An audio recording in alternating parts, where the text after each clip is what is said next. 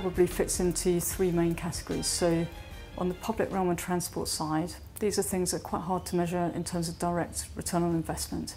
But in terms of the quality of your experience of doing business here and how your employees and visitors or customers feel, we obviously work much longer term projects on bigger scale initiatives, so around the quality of public space and around the functionality of that space and also of transport.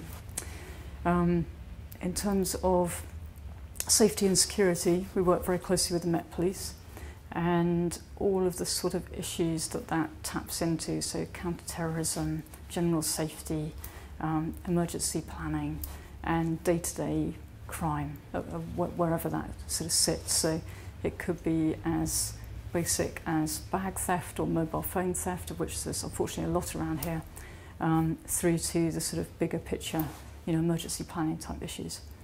So those are kind of services, if you like, and day-to-day reality of actually stamping down on crime and reducing figures.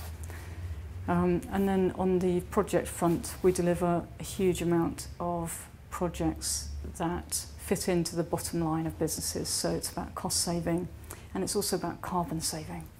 So it's good for reporting, it's good for businesses to feel that they're greening themselves, ethical practices, best practice if you like, but also saving money. So in terms of this area, we could say that collectively businesses are creating a sustainable, economically profitable and ethical business district for London.